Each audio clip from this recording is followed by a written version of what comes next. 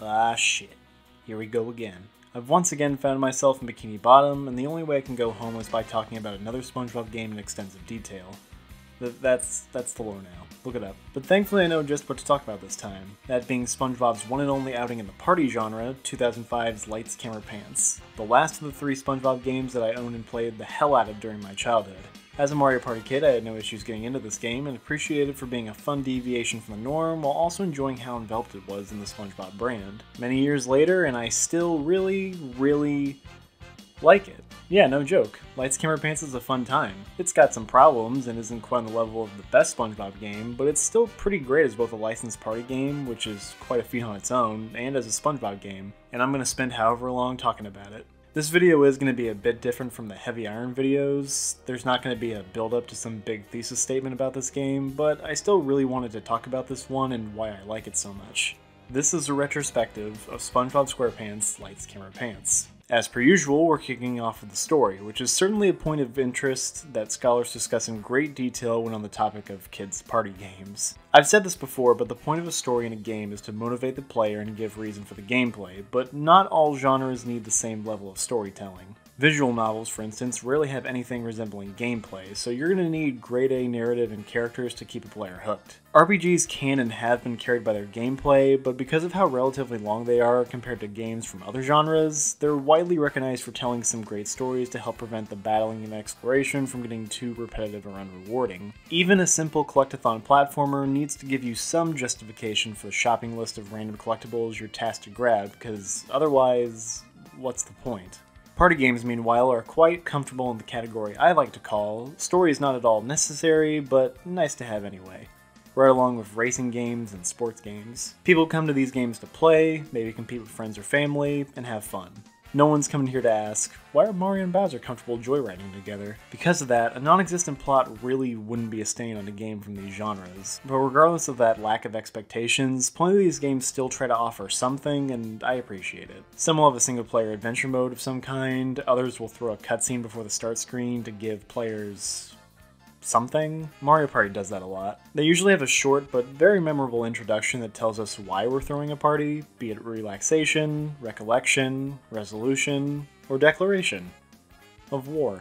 With all that in mind, Lights, Camera, Pants wouldn't require much in the story department. It could have just been a standard minigame collection with no story to speak of. It could have thrown together a single cutscene to give us some loose connecting tissue between all the minigames. Instead of taking that heavily tread path though, LCP instead doubles down on the story and turns it into one of the game's most defining aspects, and in my opinion, it worked out wonderfully. The concept alone is brilliant. Gil Hammerstein here is the director of the New Adventures of Mermaid Man and Barnacle Boy show, and he's working on an upcoming special with filming taking place right in Bikini Bottom. There's numerous minor roles that need to be filled, and his talent scouts have set up all manner of challenges disguised as auditions for the locals to prove themselves in. With SpongeBob, Patrick, Sandy, Squidward, Mr. Krabs, and Plankton all eager for the spotlight, not only are they competing for every small role, but for the role of supervillain. As the one with the highest cumulative score across all auditions will have the honor of playing the special's main antagonist, the Sneaky Hermit. This is one of the most unique ideas I've seen for a party game, and it makes everything that happens feel completely natural. Usually the minigames in party games are just kind of there and don't have an in-universe explanation, which is fine. I'm not knocking stuff like Mario Party for not explaining stuff like this, but it's so cool seeing a party game with a more involved story have a perfect reason for the minigames to be where they are and what they are. As far as the actual special is concerned, it's another really fun idea. Our superheroes out of retirement have been framed for the disappearance of the Sand Stadium and set out to find whoever was really behind it. Along the way, they pick up a hint that it could be the work of a greedy, building-snatching mad crab called the Sneaky Hermit, and run to many different faces, some who mislead them and others who point them on the right track. This eventually leads to an uneasy alliance between them, Man Ray, and the Dirty Bubble, who were also wronged by the crustacean, where they work together to put a stop to the Hermit. This isn't high art by any means, but it's a great idea for a Mermaid Man episode, and considering how little we see of their show from the series, I'm perfectly happy that we got a game that decided to focus on this element as much as it did. However, for as great as I think this game's story and the story within the story are in concept, I think it absolutely kills it in terms of execution, courtesy of its fan service, humor, and the replay value that comes from it.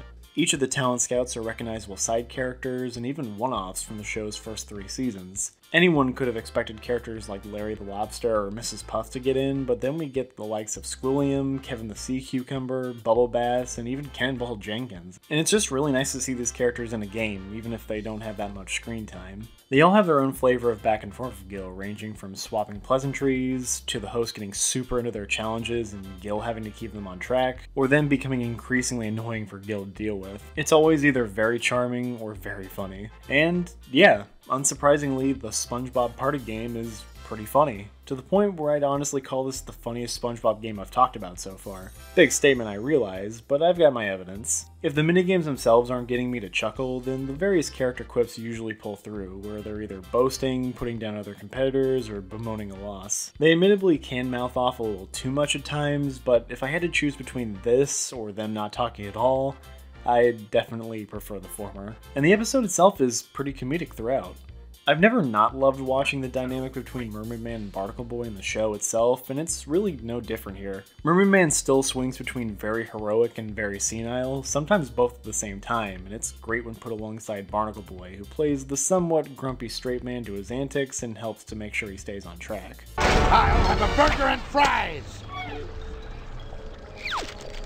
Unhand that captive, you vile fiends! And for all the problems and grief they give the other, it's very clear these two are best friends for life for a reason. And when they're not making me laugh, they're usually making me smile a very genuine, heartwarming smile. Man Ray and the Dirty Bubble are also really fun throughout, and mostly remind me of how they were portrayed in Mermaid Man and Barnacle Boy 5. Campy, goofy villains who choose to spend their time committing petty misdemeanors, which is something I always get a laugh out of. And unsurprisingly, their team up with the heroes is one of the highlights of the episode, where they have just the right amount of friction with each other, and it's something I wish got a little more screen time because it really was great. That's just one highlight though. The other is undoubtedly the various roles filled in by the playable characters. Each character in every role exudes that perfect balance of actively trying to act while their personality keeps seeping through the role. And there are so many possible lines and scenes I could use to show that.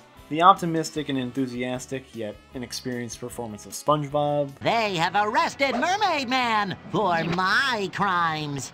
Which doesn't sound fair, really, but I am a supervillain. The logic-leaping, eyebrow-raising non-sequiturs of Patrick. The monster who killed the butler could be in this very room. The deep-fried confidence and attitude of Sandy. Couple of super people. Critter with the cone. Could have sworn I saw some oldies. The part-time fame-seeking, full-time snarking of Squidward. Join the police force, they said. Exciting life of action, they said. The stern, money-hungry acts from Mr. Krabs. There's a fee for making dramatic announcements!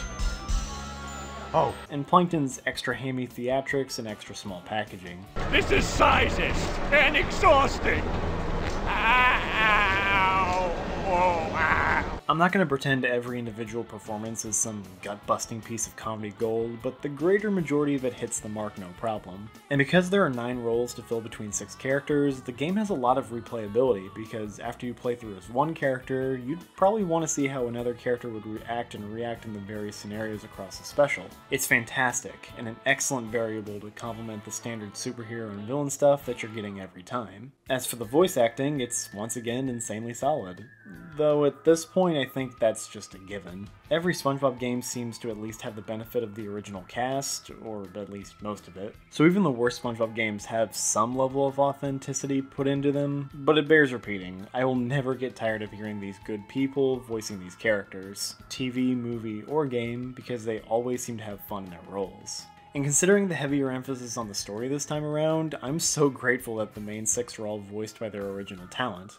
Yes, even Clancy Brown. Even better, this extends to the vast majority of the other characters. Every single one of the hosts has their show's actor, which admittedly isn't as hard as it sounds when you realize more than half of them are voiced by D. Bradley Baker, but it definitely reminds me of his impressive vocal range. Tim Conway for Barnacle Boy is always a ton of fun. That wasn't a hot dog. It was the arm of the chair, you old coot. Charles Nelson Riley was the original voice behind the Dirty Bubble in Mermaid Man and Barnacle Boy 2, and they brought him back for this game. He still does great despite this being a good 5 years after that episode was released. Let's invite our new chum to my lair. We can concoct our evil plans over herbal tea. Oh. The This marks the first time Bob Joels would play Man Ray, who's been voicing him ever since, and he leaves a very strong first impression here. I got caught jaywalking. Would you believe it?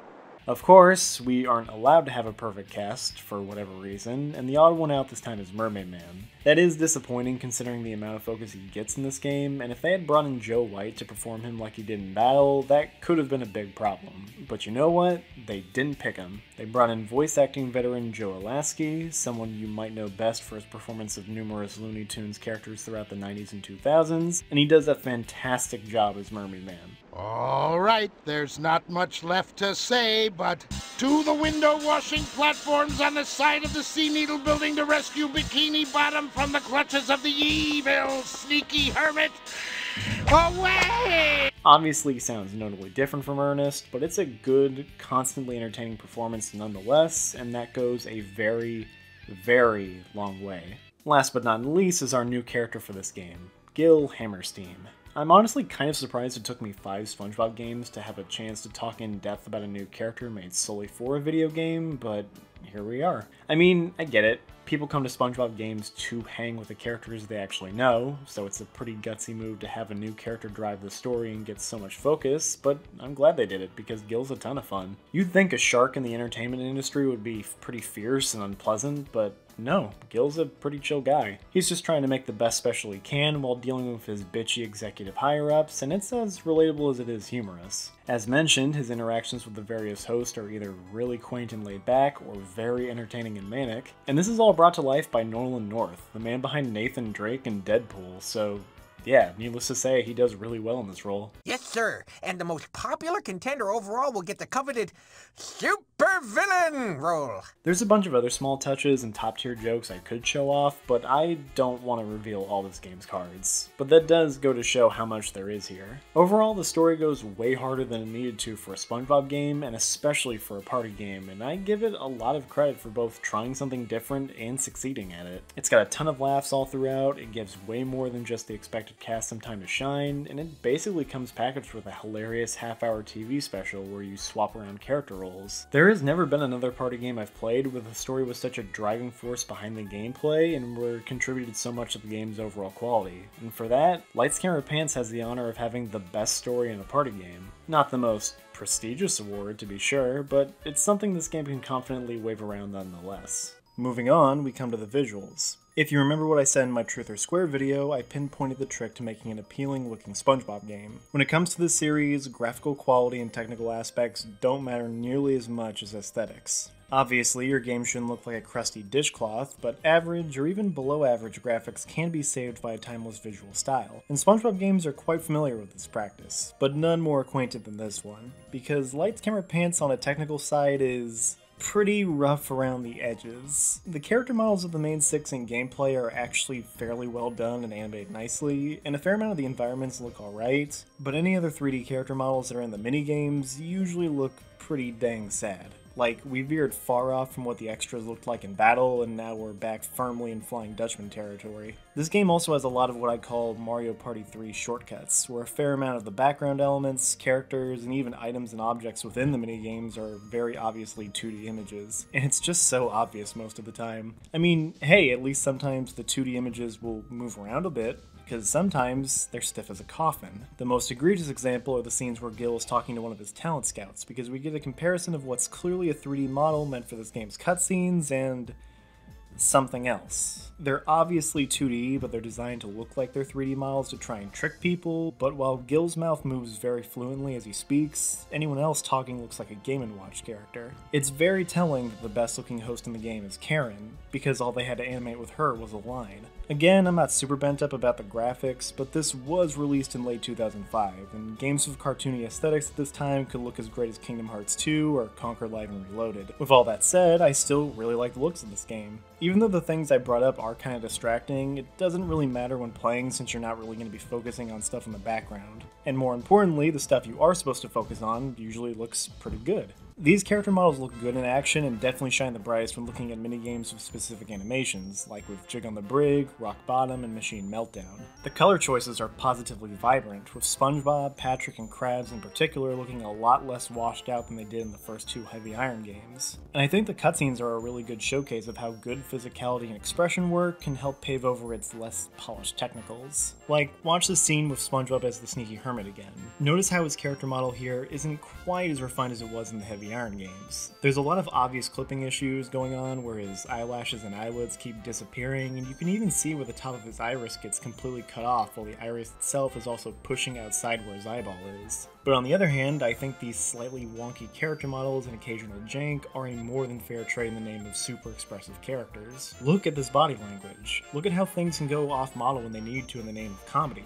And look at how energetic and lively they can be animated when they need to be. And I'll say it right now, this has way better character animation than either Truth or Square or Rehydrated, hands down. Sure, looking at individual frames, I prefer the looks of those games way more, but in motion, this game moves most like the show, which is kind of a big deal for a game based on a cartoon.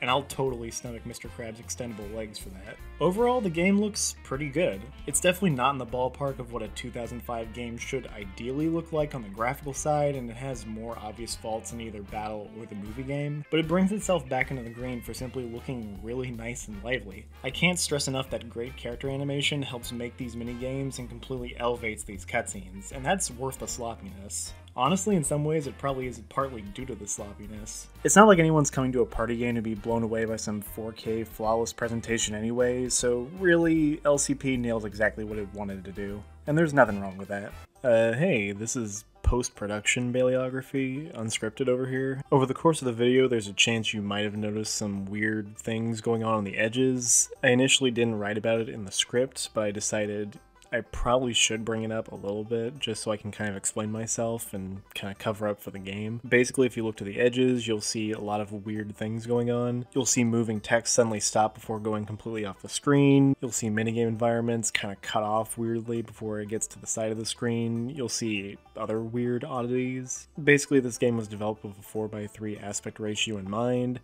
As a result, there's just a lot of stuff that a widescreen version of this game just wouldn't account for. And yeah, it is unprofessional, it's kind of cheap looking. I was initially not going to talk about it for two reasons. One, because this game was developed with a 4:3 aspect ratio in mind, so when you're playing the original game on its original form factor, you're not going to notice this stuff. And two, while it is kind of distracting, it isn't so bad or so egregious that it actively ruins the game or even hinders it.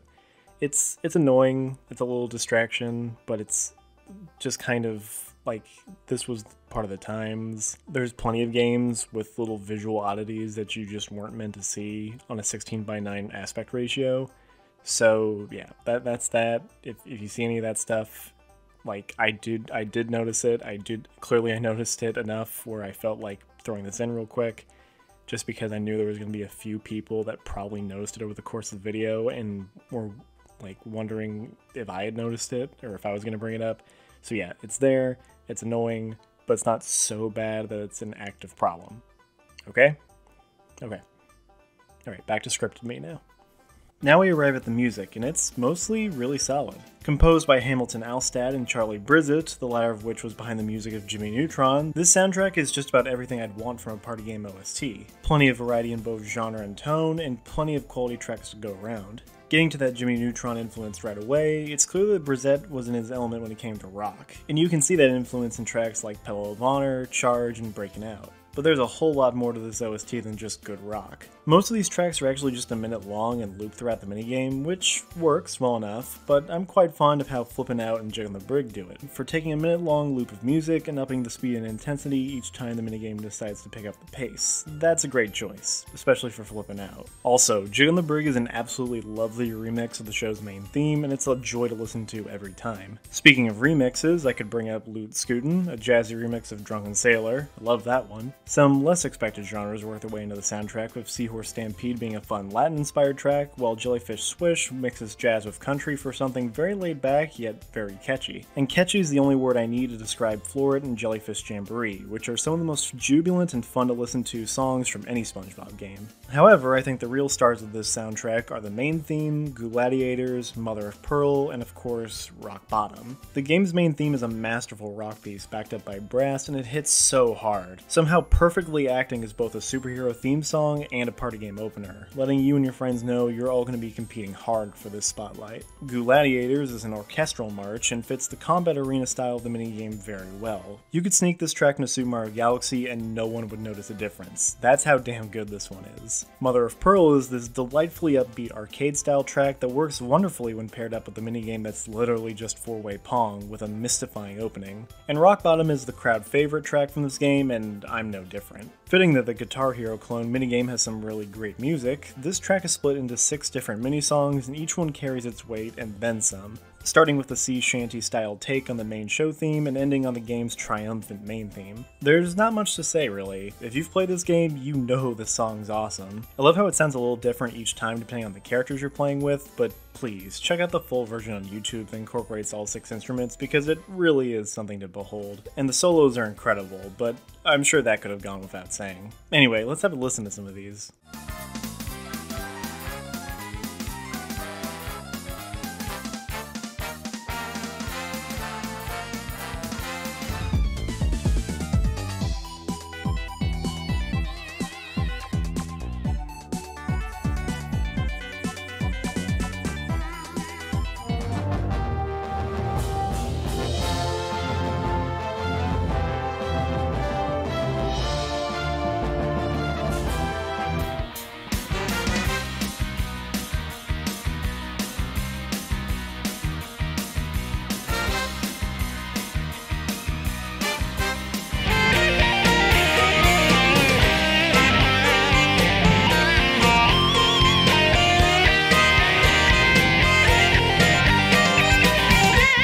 That said, for all the bangers in the soundtrack, there are a handful of letdowns. Tracks like Order Up, Surf Rescue, and Ribble Rabble are perfectly serviceable and fit the slower-paced, more mundane nature of their respective minigames, but that doesn't mean they're any fun to listen to either in-game or while binging the soundtrack on YouTube. Like, cool, I really feel like I'm in prison right now. And then you've got the Tide Piper and Machine Meltdown, which aren't awful tracks by any means. The latter is actually really good, but suffer from there being way too many loud sound effects and too much talking that drowns them out, and that really sucks considering how the audio mixing is just fine for the majority of the game. It's not enough to cancel out all the good this OST does everywhere else, but it's still worth criticizing. Overall though, the music's pretty great. It's definitely not on the same level as either BFBB or the movie game, but it's still a very solid A-tier soundtrack to their S-tier. If nothing else, it still stands head and shoulders over Fishing Insanity ASMR or the Recycling album. At last, we arrive at the gameplay, and well, what you see is what you get. Playing as your favorite Bikini Bottomite, you and up to 3 other people play through 24 minigames in hopes of coming out on top.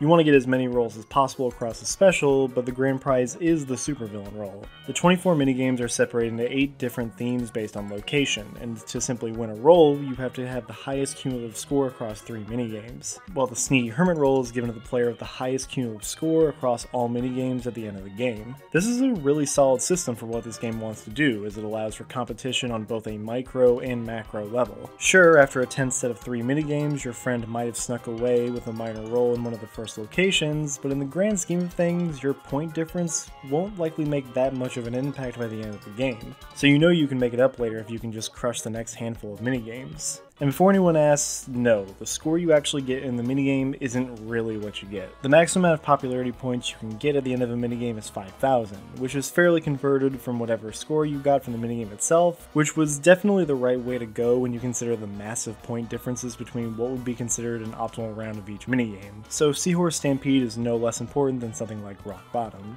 I know I've made quite a few references to Mario Party at this point, and spoilers, I will continue to bring it up when it's relevant, but in actuality, LCP is far from what I'd call a Mario Party clone. There's no board game shenanigans to come back to after minigames. The gameplay of this is 100% composed of minigames, which I'm going to say is an inherently neutral statement. Calling a party game a Mario Party clone honestly doesn't impact my judgment because, let's be real, that series kinda nailed the formula as soon as Mario Party 2. The board game element, the minigames disguised as short bursts of fun, action, and hilarity to break up the board game stuff, and the exceptional balancing act between skill, strategy, and luck has proven itself as the definitive way to make a party game. If another IP wants to use this template, that's fine by me, because it really depends on how good the game is on its own merits. Same for a different take. I'm all for it, but just because a party game doesn't take the Mario Party route doesn't automatically make it better. So looking at LCP, it's safe to say that the question of, is this game actually good or not, is going to be answered by the minigames. For all the praise I've given this game so far, it ultimately won't matter much if the minigames are mostly either boring, frustrating, or just not fun. But thankfully, LCP's minigame collection is mostly very solid. What we have here is 30 minigames in the forms of 4-player free-for-alls, 2v2 team-ups, and a couple of dual minigames, most of which testing either your timing, memorization, cooperation, reaction speed, or straight-up mechanical skill, and are a great deal of fun regardless of if you're going at it alone or working with a partner. With all that said, because of the fact there's only 30 minigames, and also just because I felt like it, I decided to talk about every minigame in the form of a ranking. So consider this my worst to best ranking of all the minigames in Lights, Camera, Pants.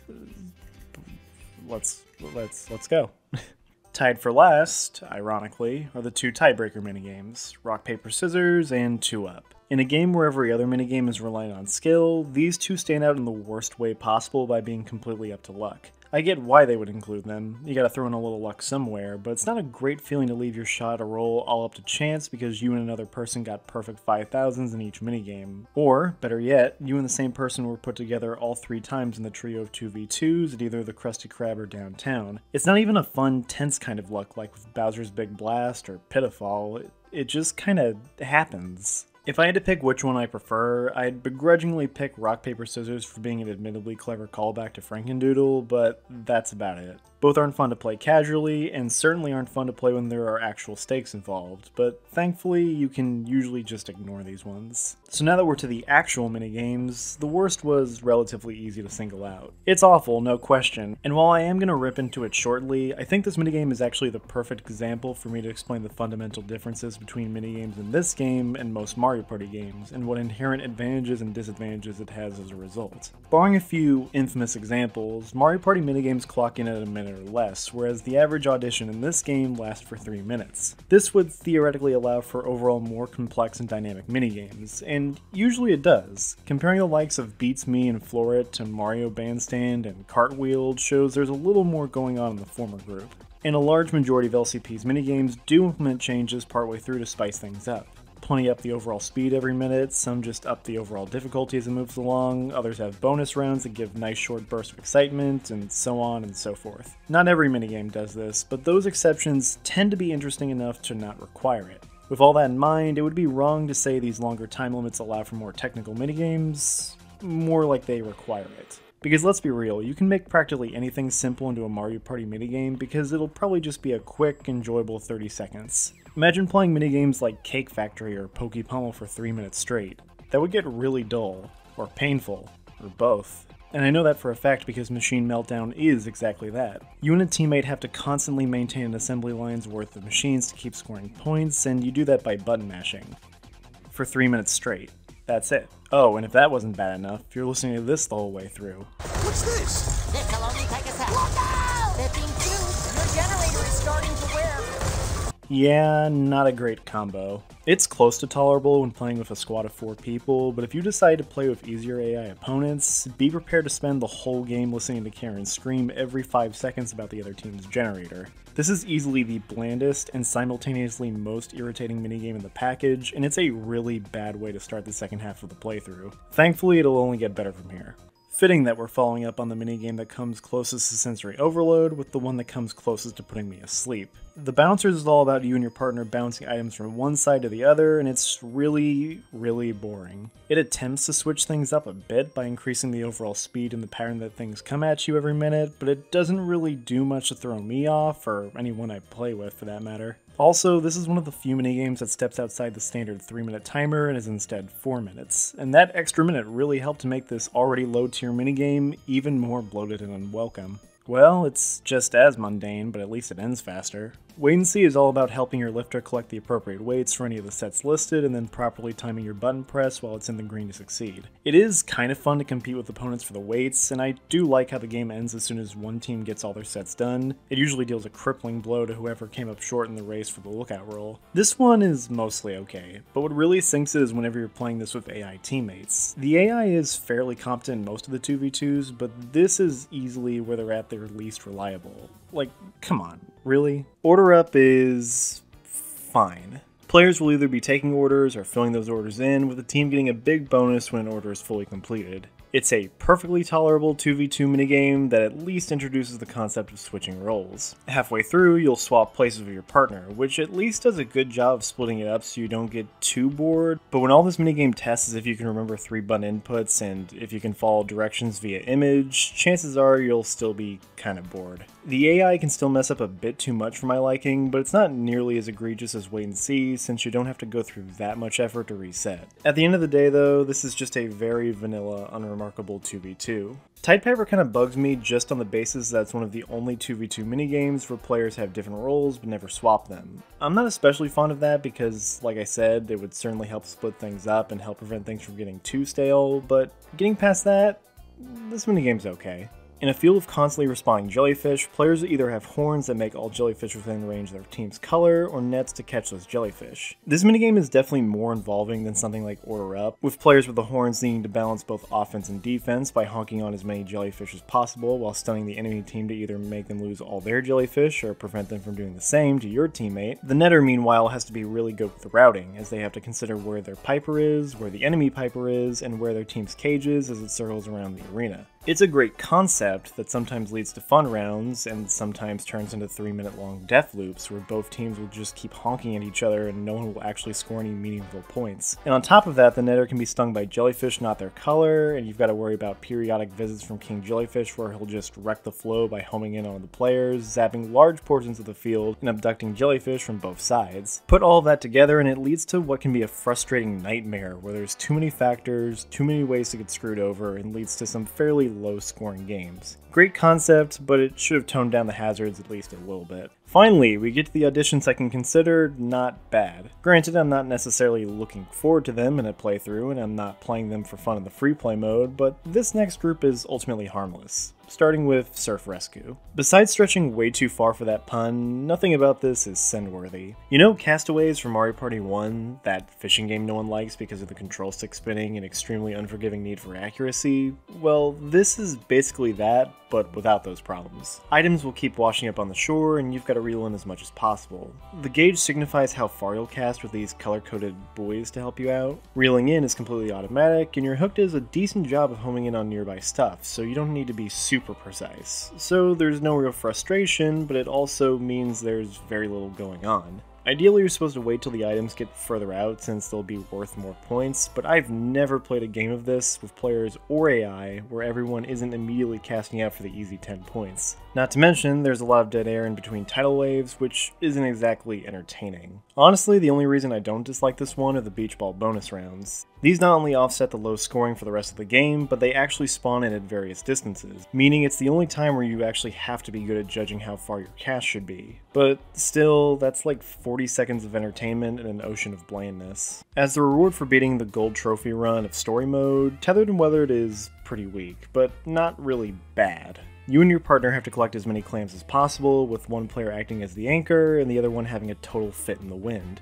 It's actually a pretty solid idea for a 2v2, but the problem is the controls for the player in the wind. It feels way too sloppy, and that's if your partner was staying still. When they move, your altitude is nearly impossible to keep stable, and it just makes collecting clams a pain. And while I get the idea of you having to throw your collected clams down to the grounded player so they have a more involved role, the problem is that the enemy team can pick up your dropped clams, which gets really annoying after a while. Especially because throwing the clams also doesn't control that well, mainly because you're using the control stick to try and maintain yourself in the air. Imagine playing parasailing from Mario Party 4, but you had to toss your collected coins down to the boat to actually keep those coins. And the enemy team could steal them. And the handling was twice as bad. and the wind shifted every 15 seconds. I've had a decent amount of fun with this minigame sometimes, and I do like the unique kite designs for each character, along with the fact that this is a 2v2 where you actually switch roles, but usually I'm just playing this for the sake of unlocking loot scooting. Between two of the best auditions in the whole game is something perfectly serviceable. Pedal of Honor is all about jumping ramps, performing tricks, and scoring big.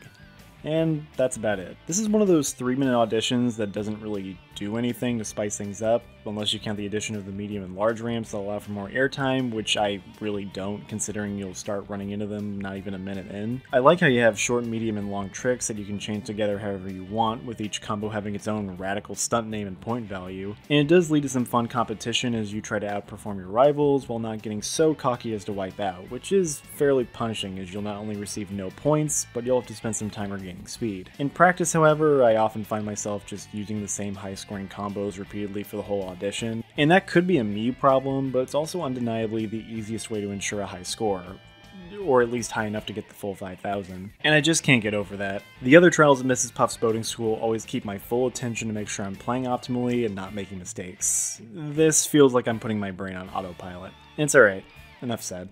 Rubble Rabble is essentially a better Machine Meltdown, which isn't exactly the best baseline to go off of, but it really is a big step up. We once again have a 2v2 button masher, where you'll stop scoring altogether if you fail to manage a main component, in this case the grinder. But this one doesn't have any of the huge gaping faults of that last junk pile. For one, you don't have to listen to an angry bitch from a grocery store the whole way through, and that certainly goes a long way on its own, but beyond that, the conveyor belts will get faster every minute, and the amount of rocks you'll have to deal with gradually goes up as you continue, which does sound pretty standard, and it is, but that just really goes to show just how hard Machine Meltdown dropped the ball. Throw on the second belt so both players don't always have to fight for space, the huge boulders and diamond rocks for some extra challenge, and the green rocks for a quirky little curveball, and you've got something fairly solid. Mind you, this is ultimately just a 3-minute button masher, which this game really shouldn't have had in any capacity, and that's what drags this one down. But if we just had to have one in this game somewhere, I'd much prefer how they handled it in this audition. Rope Burn is a weird one. It's the only other 2v2 to not have partners swap roles partway through, which is ultimately what put this one relatively low, and I think that's a real shame, because if that one small thing was added in, this could have easily made my top 10. One player is scaling a skyscraper using 2 ropes they can jump between in order to avoid open windows, while the other is at the top, grabbing colored batteries from conveyor belts and sticking them into these mechanical winches that will allow the climbing player to move much faster. This is a great contrast. With the former, it's probably one of the most skill-intensive minigames in the whole package. You move real fast on the battery-powered ropes, so you want to utilize them as much as possible to pass by as many windows as possible, while reacting quick enough to jump to the rope without any immediate obstacles, as hitting one will knock you down a fair amount and waste your time. It can get surprisingly intense, and I can see why the players are isolated from each other, because the game gives you enough to worry about as is. The latter definitely have it easier, but you still gotta try and help your partner as much as possible, so you're constantly making a mad dash between the batteries and the ropes, all while butting heads with the opposing team member, and it can get just as intense, just for different reasons. I really do like the unique roles for this one far more than the other 2v2s with differentiated roles, and I'd love to put this one higher, but I am really bummed out that both players aren't allowed to experience both sides of this one. So, we're finally at the point where I'd say every minigame from here on out is, at least, pretty good. These are the minigames I enjoy from start to finish, regardless of whatever smaller issues they may have, and I'm almost always up for a round of any of them, be it in the story mode or free play. And we're kicking off this category with Seahorse Stampede. This game is 2v2 soccer with a twist, that being the titular seahorses you ride upon, which don't actually add all that much. There's not much to say really. You pass, you shoot, and you hopefully score. I say hopefully because the AI goalies are a little too good at blocking shots, and considering how easy it is to gang up on the player with the ball to steal it, it does often lead to low-scoring games, which isn't exactly great when it comes to making the point requirements, but on its own, it's a very chaotic flavor of fun, which I enjoy well enough. I do wish you didn't have to sit through 10 seconds of everyone resetting their positions every time someone scores a goal, but regardless, it's a solid, competitive audition. We arrive at the grand audition awarded to you for completing all 3 runs of story mode and demonstrating mastery over the other bonus minigames. Loot scooting. Is it bad? Hell no. Is it as grand as the developers probably thought it was? Probably not. Stuck within the bowels of the Flying Dutchman ship, Players gotta make the most of their time by swiping as much gold from his treasure hoard as possible. This one's a question of how well do you know your own limits. You can collect up to 10 gold bars at a time, but should you really? Not only is your movement speed noticeably decreased the more you're carrying, but it'll be harder to keep your stack balanced as the ship is constantly swaying. And on top of that, there's some cannonballs that shift from side to side to prevent players from just blindly running back and forth, and the occasional visit from the Dutchman himself that really forces you to either hold back or just go for it. I do really like this one. It's got a real good balance between risk and reward, and any strategy is applicable here as long as you do it well, be it going for the short stacks or the huge payouts. It is a little too slow for my liking, and I never get to enjoy it much considering the work you gotta do just to unlock it, but it's still good. Better than a certain other Dutchman-related game, that's for sure. It's been a while since we were at the Chum Bucket, wasn't it? A sign of both how awful Machine Meltdown is, and also how that bad taste in your mouth will immediately get washed out with its following minigames. Surface Tension is a real simple minigame to get to grips with.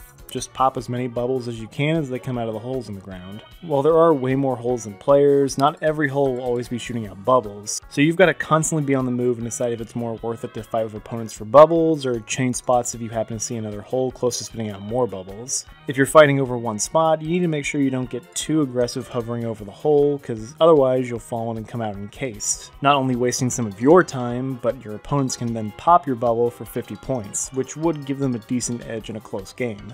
In addition, you've got some hazardous bubbles to stun careless players, and 2 different bonus rounds occurring twice each. Bubble Blitz allows players to just go crazy for big points, while the Dirty Bubbles entrance will immediately grab everyone's attention as he takes a lot of hits, but will award 200 points to the player who lands the last hit on him, which is honestly the main reason it's not any higher. The fact you basically have a 25% chance of scoring a stupidly high amount of points is, well, kinda stupid.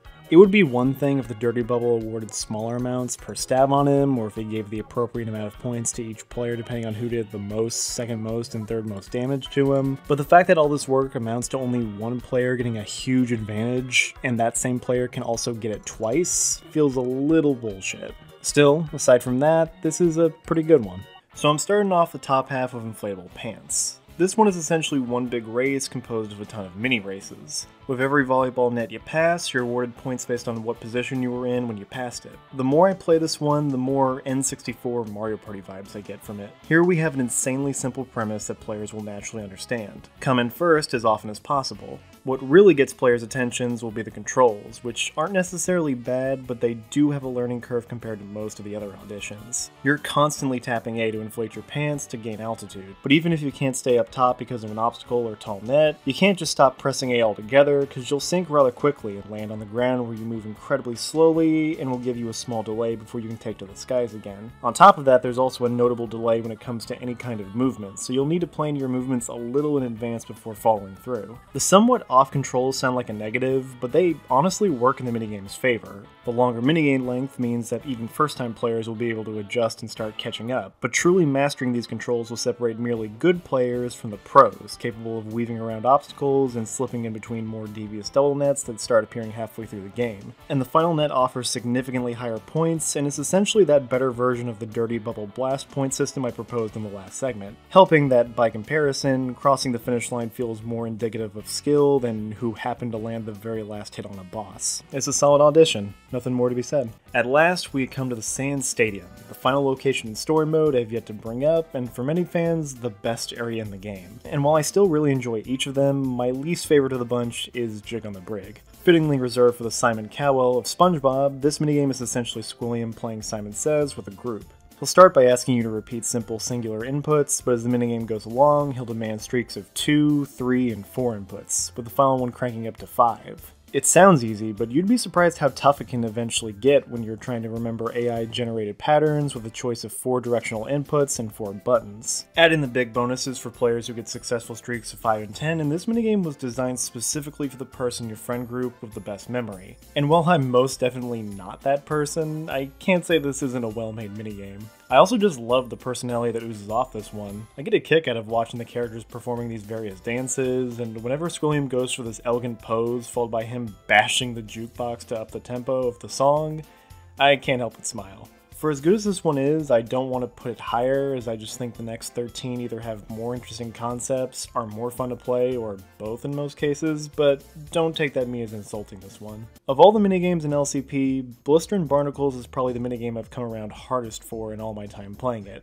I used to hate this one as a kid, but nowadays with a lot more patience and skill under my belt, I've come to appreciate what this 2v2 brings to the table. Set on a couple of window washer platforms, teams will be tasked with scraping the many waves of barnacles that fly onto the sea needle. While Rubble Rabble might be the best pure button masher, I think Blistering takes the much smarter path of incorporating button mashing, but not making it the only real thing you have to deal with. To scale the building, you and your partner have to both use the pulleys, but you two really have to be on the same page. If the platform isn't properly balanced, the bucket will slide about, which means scraped barnacles might not end up in the bucket, and if it's going fast enough, it'll bump the edge hard enough for your team to lose a point. I can't stress enough that you and your teammate need to communicate and be somewhat patient with each other if you actually want to win, more so than pretty much any other 2v2 in this game, and I think that's pretty dang neat. I haven't even brought up the blistering bonus you get for clearing a wave faster than the opposing team, which can tip the odds ever so slightly in the more efficient team's favor. And this huge-ass barnacle that acts as the ultimate test for your teamwork and button-mashing prowess, and also the perfect curveball as there's no specified time it'll come out. I do have to dock at some points because while it works pretty damn well with 4 people, it's a little less so when you're trying to work with an AI, but still,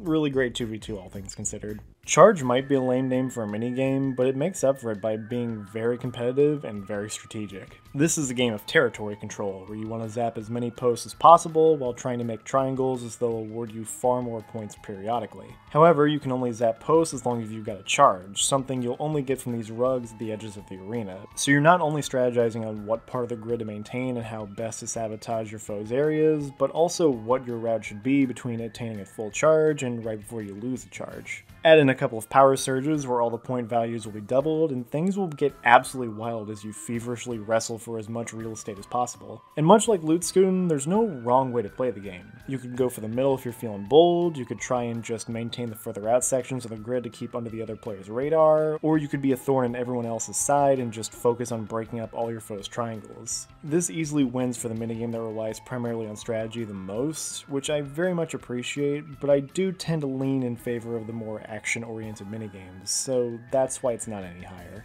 I'm going to keep this one short because there's really not much to say here. Jellyfish Swish is a good minigame. You've got to bungee down to catch jellyfish of differing point values. You can choose to either crowd up where the most currently are for a chance of capturing them, or hang elsewhere and pray that some new jellyfish come out where you can snag them. While going after the high-value pink jellyfish seem important, they absolutely pale in comparison to jellyfish combos. If you can net 3 or more jellyfish in a single swipe, you'll get an impressive amount of bonus points. And it really gets good when a jellyfish frenzy comes your way, where scoring a combo or 2 is not that hard provided the other players will give you the elbow room, so either stay where you are or run off to find the perfect spot. The more I think about it, the more I want to compare this to Surf Rescue, where the winner is often dictated by who does the best in the bonus rounds, but unlike that one, Swish is pretty fun the whole way through, and never has a moment where literally nothing is happening. It's fun.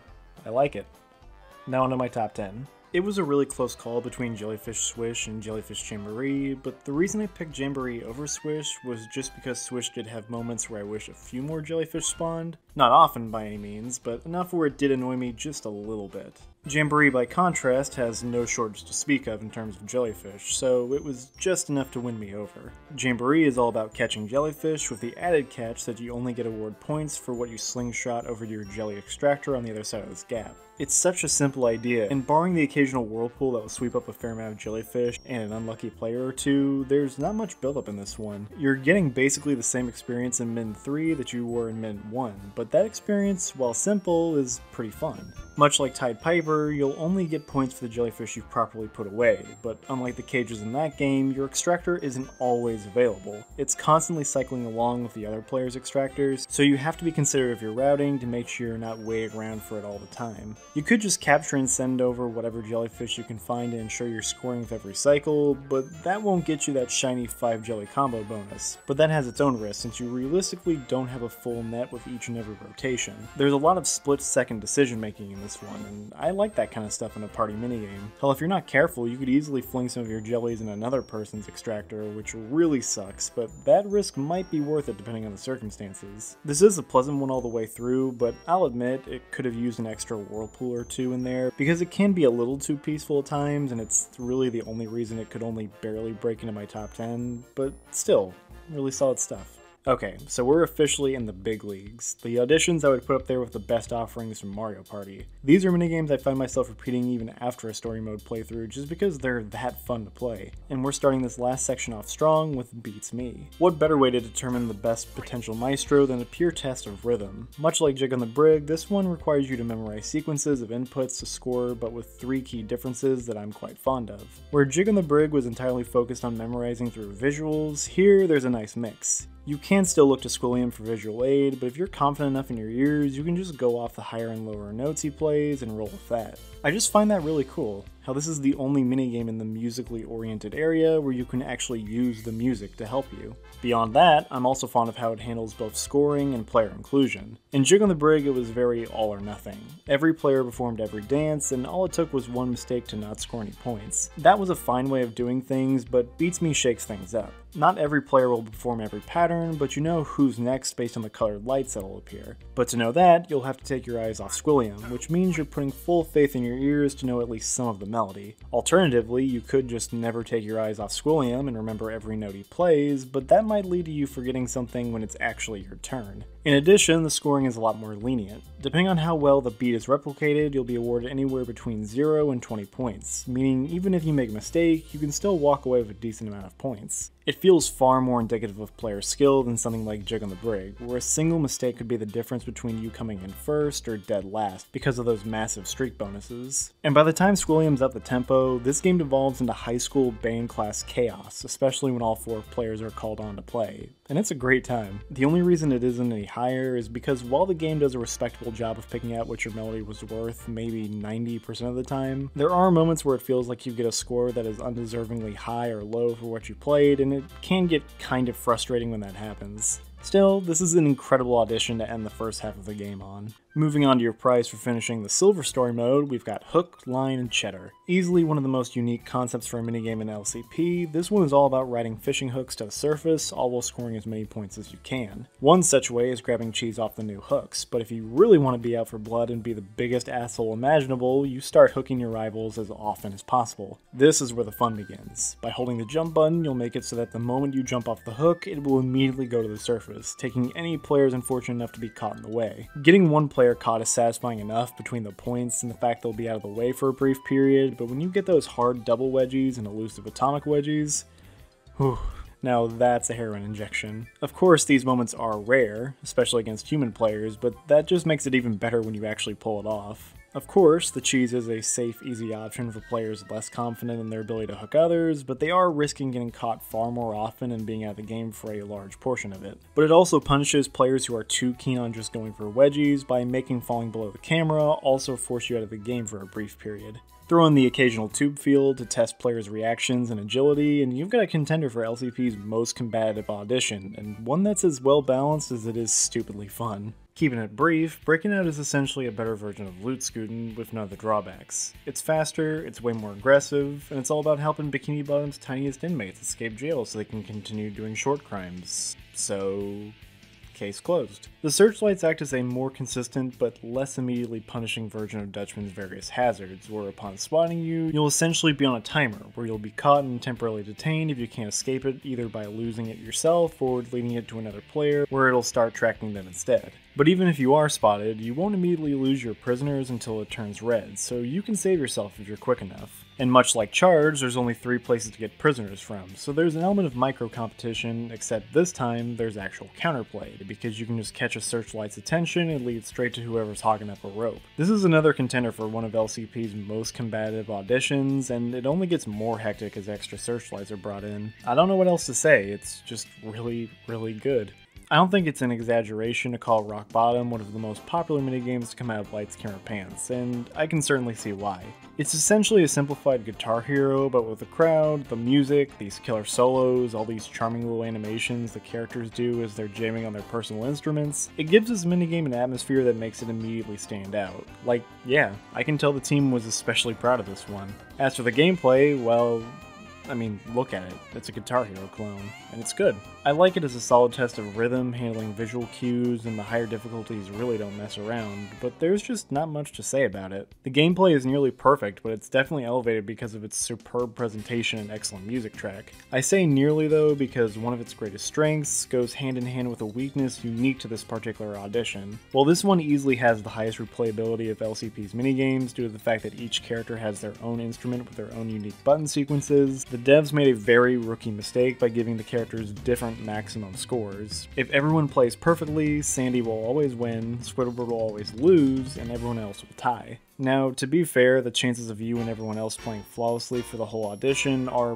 pretty low. And those minuscule point differences ultimately don't mean much when you consider you can score quite a bit less than the maximum and still get the full 5,000 points in story mode, but this still should have been ironed out. And it's ultimately what kept me from putting in the top 5. Still, this minigame is a crowning moment of awesome that showcases every element of this game at some of its best, and I can certainly see why it's such a crowd favorite. Mother of Pearl is 4-way Pong. I love me some good old-fashioned 4-way Pong, so unsurprisingly, I get my kicks out of this one every time I play it. That's it. It's not original, but it is very well executed with good controls and some crazy golden pearl sprees sprinkled in where points are worth double, and it makes for an insanely fun and gratifying minigame. Easily the best audition you unlock for beating a story mode. Not a lot of competition for that, I'm aware, but hey, this one earned it. It's been a long time, but we're back at the Krusty Krab with the very first audition LCP throws at you. Flippin' out. And if you couldn't tell by its placement, it is a damn fine first impression. The idea is incredibly simple. To earn points, you've got to serve Krabby Patties to a never-ending line of customers. However, because it's a 2v2, it can't be that simple. Teammates must flip the patties over to each other, and you can only score when the receiving player catches what's flung their way. That's really it. Sure, you've got the occasional chum bucket patty that you need to either toss away quickly for extra points or else it'll jump over to your partner and lose your team some points, but for the most part, it's a pure test of reaction time and coordination. You might be tempted to just flip everything as quickly as possible, but if your teammate isn't prepared or fast enough to identify and move to where the airborne burgers are going, you're losing chances to score. And that really sucks in this game in particular because there's 10 in a row bonuses, 20 in a row bonuses, and even perfect round bonuses for those truly immaculate players. And those are typically the difference between the winners and the losers. Normally I'd call that an issue, but this minigame is entirely skill and teamwork based, and even if you're paired with an AI who's just flipping without much thought, you can still catch everything they send your way as long as you're fast enough. And as expected, this is a 3-minute audition where each minute turns up the heat by significantly increasing the speed of everything. And it really does get more invigorating with each passing minute. The gap between this and Blister and Barnacles should really tell you something because that was a good 2v2, but this is basically perfect. A fantastic way to open this game up. Florida is exactly what I hoped for when I saw that Mrs. Puff's boating school was the location of this game. A straight-up racing game packaged and pretending to be like any other normal minigame. But it's not your average minigame. It is straight up awesome. Taking part in a series of 3 races, players put their pedal to the metal to finish each as fast as possible, with the final score determined by cumulative time rather than your placement. You've got solid driving controls, a multitude of boost pads, an oil slick to either help or harm you, and 3 different tracks that utilize different parts of the boating school course. This could have secretly been a demo for an entire Spongebob racing game, and I would believe it. There's no power-ups, which I'm totally fine with, since that could potentially make things a bit too luck-based and give a player a win or loss they really didn't deserve. But you can still go on the offense if you'd like and relentlessly bump your fellow racers around off the track or into hazards, and it can create some fun exchanges between players. This is just the full package, and while the game up to this point was kinda back and forth, this was probably the audition that made my child self realize this was going to be a really good game. Also, don't at me, but this is a way better racing minigame than anything Mario Party has done. I get they don't want to put a smaller scale version of Mario Kart into their party game, but nothing they've tried yet has come close to this. Moving on to my personal favorite 2v2, we've got Flingin' and Swingin', the final audition of story mode and an undeniably great way to end a playthrough. If you like hectic bullshit, this will be right up your alley. Strapped together with conjoined backpacks, teams are tasked with going up and down a skyscraper by grabbing these pegs. There are 100 pegs total, and the game will end when either the timer runs out or one team finishes up. When one player is holding a peg, the other can freely swing around to either grab nearby pegs, in which you can swing from one peg to another, or if you're feeling especially brave, you can build up momentum and then the other player can let go and you'll go flying. Of course, where you'll end up depends on how well your teammate can time letting go and when one of you decided enough is enough and grabs back onto the building, or you could just fly off the side of the building and crash. That works too. Not only is this a pretty novel idea for a minigame, but it's just really, really good as both a silly fun time and as a serious competition. This does take a great deal of communication and trust if your team is going to get any real work done, and when the two of you are optimally switching off and swinging fluidly from peg to peg without fumbling, it's one of the most satisfying feelings I've gotten from any party game. At the same time though, there's nothing stopping you guys from just going ham and playing like a bunch of daredevils. You might fall a couple times, but this strategy has its place, especially if you need to get from one side of the building to another really quickly. All in all, this is one of the best 2v2s I've played from any party game, full stop. The only reason it isn't my number one is just because while the AI is fairly competent at this one and even allows you to direct them where to swing to, it's ultimately not as fun nor as optimal as playing with real people, which can bog down non-4 human player games that slightest bit. However, that's a very small nitpick in the grand scheme of things. This is really great. What else could it be? Gladiators has gained a reputation as the overall best audition from Lights Camera Pants and has topped a few other people's list of their favorite minigames from this game, and really, I'm no different. I don't know how they did it, but they somehow made the minigame on unicycles more intense than the bicycle stunt track and the car race, but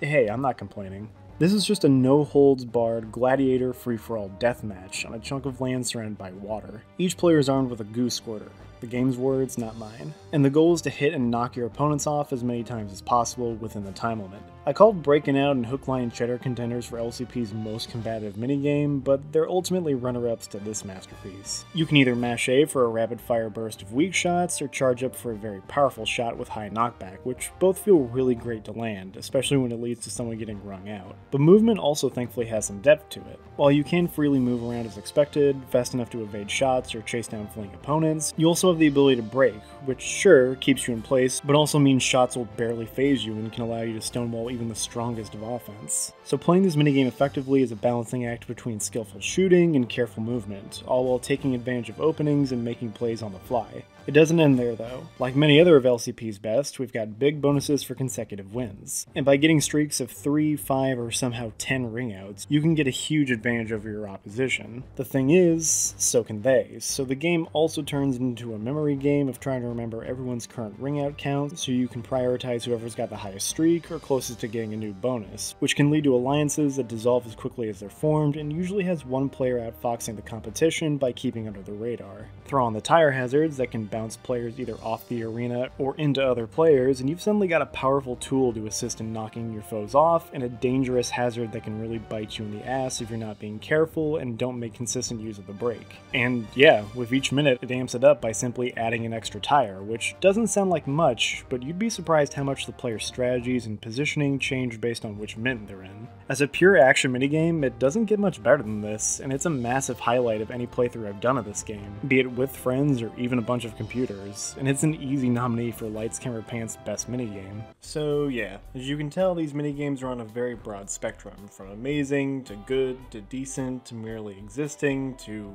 awful.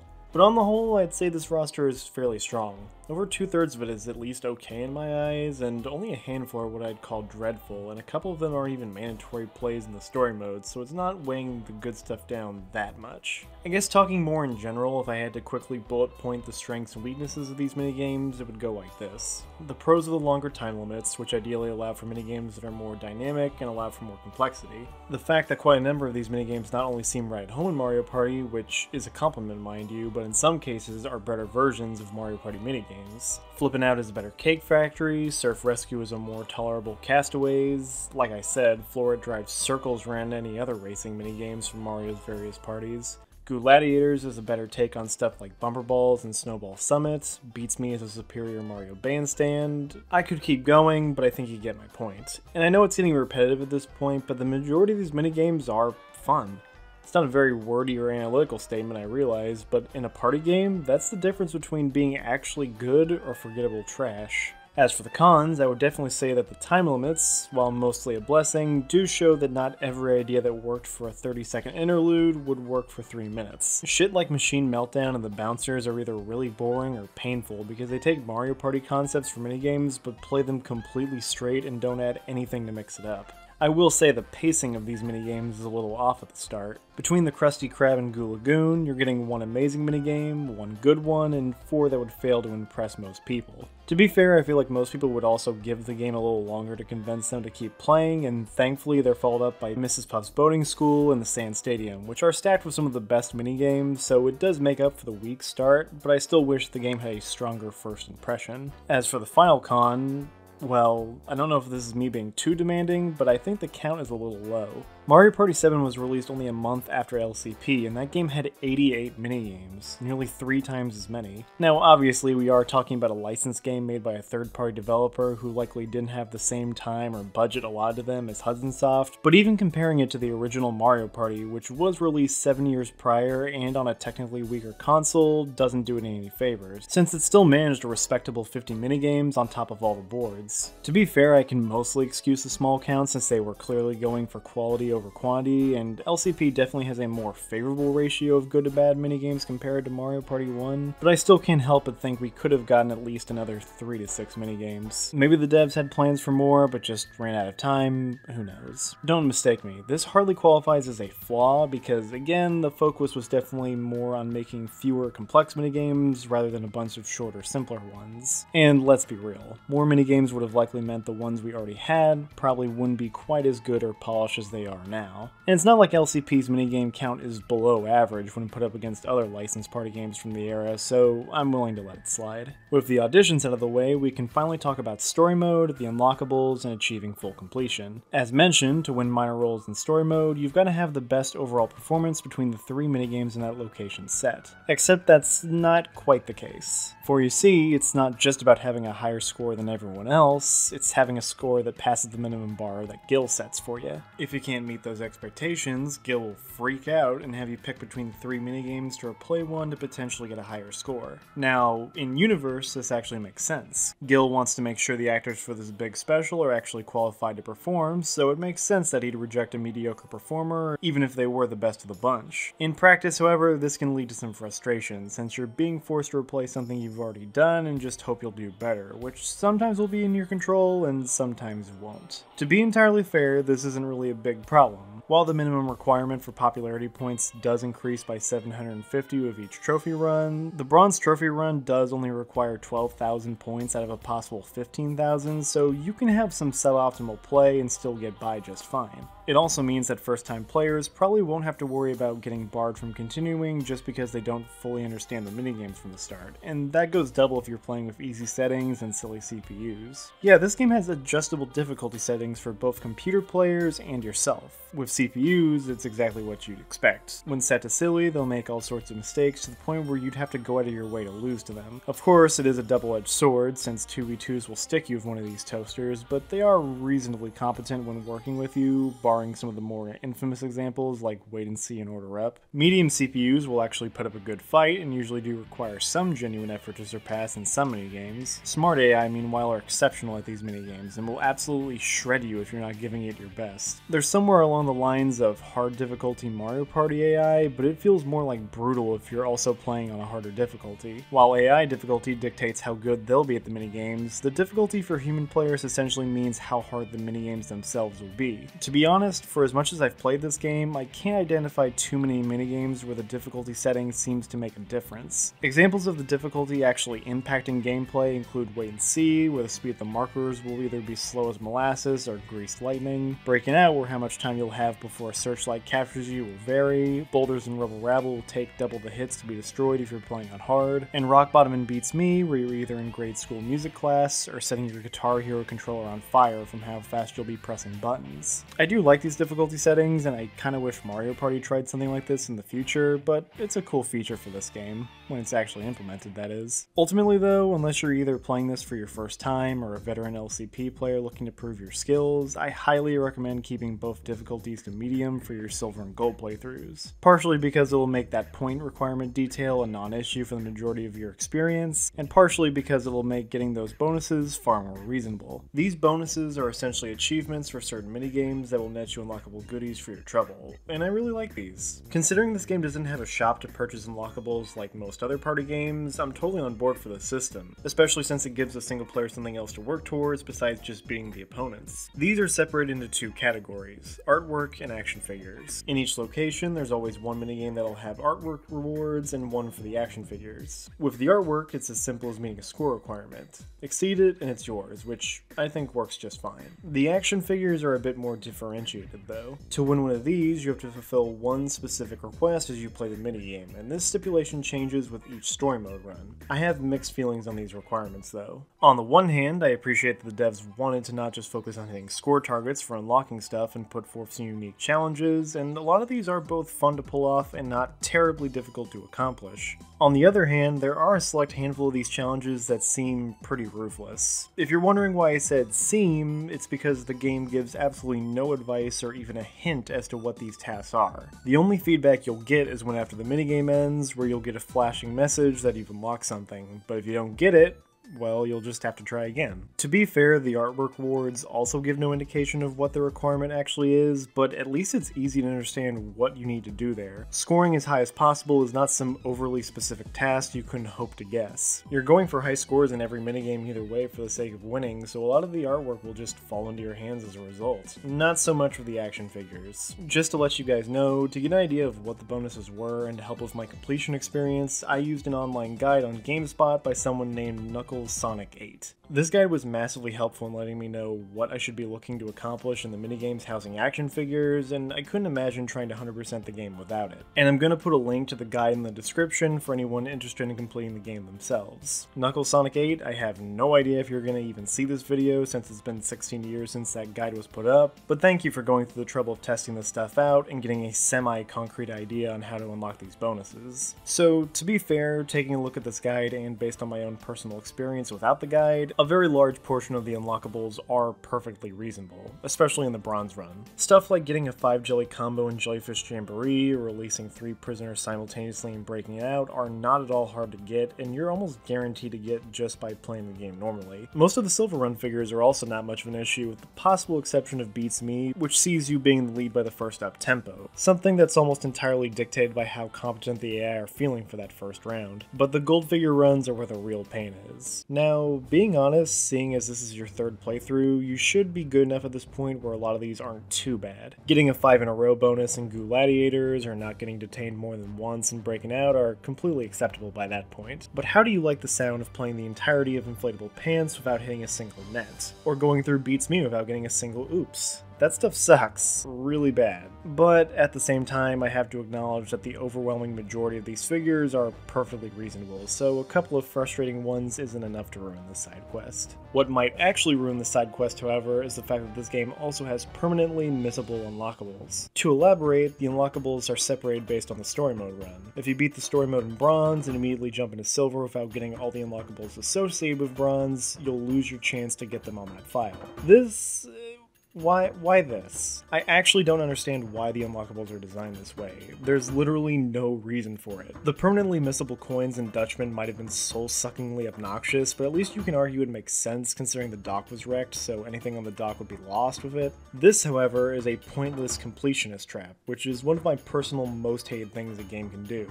So yeah, if you have any interest in completing this game, best to be on the absolute safe side by keeping that bonus guide open and checking the bonuses section of the main menu to make sure you're all caught up before getting to a new story mode run. As for the bonuses themselves, they're pretty nice.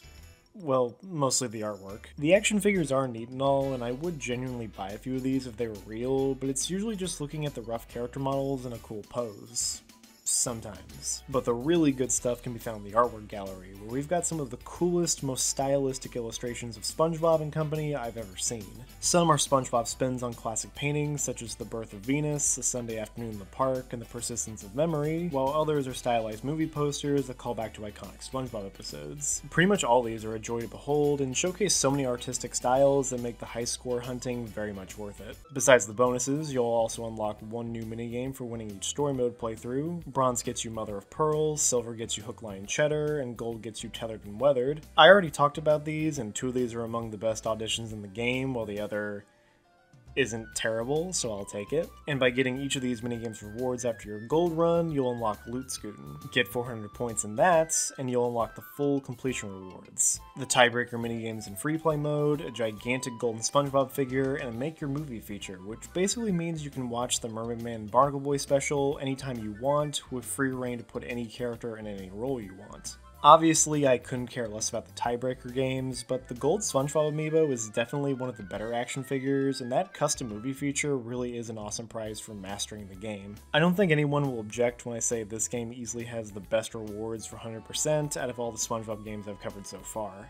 And that was Lights, Camera, Pants, a licensed party game that honestly turned out way better than it had the right to be. The graphics, while subpar and loaded with oddities, is saved by the aesthetics, which are bright and colorful, and the character animation, which is dripping with personality and showcases a level of cartoony movement that no other Spongebob game seems to have. The soundtrack is incredibly well-rounded, with plenty of banger tracks and nice variety all throughout, but the best part about LCP is how it diverges from party game traditions and manages to not only be original, but be really good in the process. For once, a party game story is a huge, instrumental part of the game, and is far more than just a flimsy excuse for merchandisable characters to get together. It's not only really funny and does a perfect job of justifying the minigames, but it actually makes some of the best use of lesser utilized SpongeBob characters and locations I've seen yet. And the half-hour TV special you get on top of all that is just the icing on the cake. As far as the gameplay goes, it decided to not just be another Mario Party clone like most other party games released during that time, and was leaving it all up to the minigames. While they're not all winners, I'd say more than enough of them are good enough to make this game worthwhile. And the story mode puts those minigames in an interesting point system, which can be fun regardless of if you're playing with friends or computers. And while the bonus rewards have their own issues, I still enjoy having them to spice up single-player games, and the rewards themselves are pretty worthwhile. Of course, the game isn't perfect. The bonuses aren't exactly well handled, with non-existent advice, a handful of frustrating requirements, and the potential to lose these rewards forever. Sure, a lot of those problems can be circumvented if you're using an online guide, but it'd be better if this was just properly communicated within the game itself. As much as I love this game's presentation, it does have some small blemishes I can't get over, such as the poor sound editing that drowns out the music in the Tide Piper and Machine Meltdown.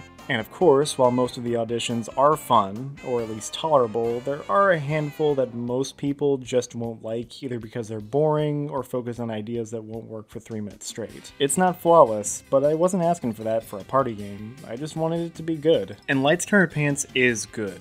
Great even. It was unlikely to beat out Battle, but it's got a respectable position as my second favorite SpongeBob game, beating out even the movie game in my eyes. Now, if only THQ Nordic had some interest in making a new SpongeBob party game, because I would be all over that. Or maybe just giving this game the rehydrated treatment with some tweaks to the older minigames and introducing some new ones. That could be really cool too. As is though, I can recommend this game to anyone who's a big SpongeBob fan or a fan of party games. It's definitely a worthy substitute if your friends don't feel like playing Mario Party. And even that doesn't feel like a strong enough compliment, because I'd much rather play this than a fair amount of the numbered Mario parties, including 1, 5, 8, 9, and 10. So yeah, great SpongeBob game, and it wins my vote for SpongeBob's best multiplayer experience and the best licensed party game I've played so far. If you enjoyed this video, please consider subscribing and liking the video. It was good to get back to a SpongeBob game, and while this video was way longer than I anticipated, I think it came out very well. Next time I'm down in Bikini Bottom, I'll be talking about Creature from the Krusty Krab, a game a lot of people want me to check out, and a game I've never actually touched despite owning it for more than a year now, so hopefully that goes well.